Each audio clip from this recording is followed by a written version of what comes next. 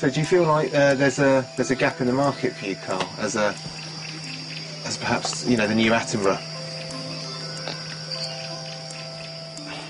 I'd like to do it. I do like creatures, insects and that sort of thing, but it's just... I don't know, everything's been found now. I think the good thing was when Attenborough started off, you could wander into there and within 5 minutes you'd just grab hold of something, stick it in front of a camera and everyone's like, what's that? But everyone knows too much these days. You just make it up. Because there's a lot of creatures that are just like the weirdest thing going, and the skills they've got. There's a frog that can kill something like 1,000 men if you lick its back. But how did they find that out?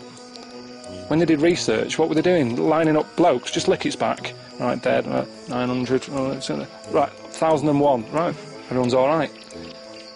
But you can make up some right weird and people go, really?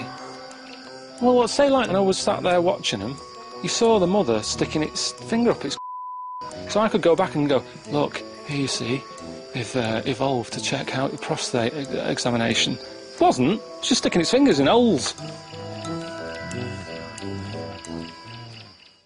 Next time on An Idiot Abroad. Route 66 I've heard of. 2,500 miles. Car without a roof on it. Right. Driving along. Yeah. No! Forget it.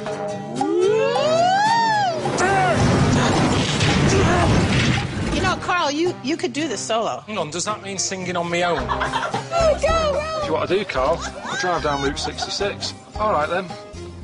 What are we doing? Get the dancers in! No, hang on. No, wait.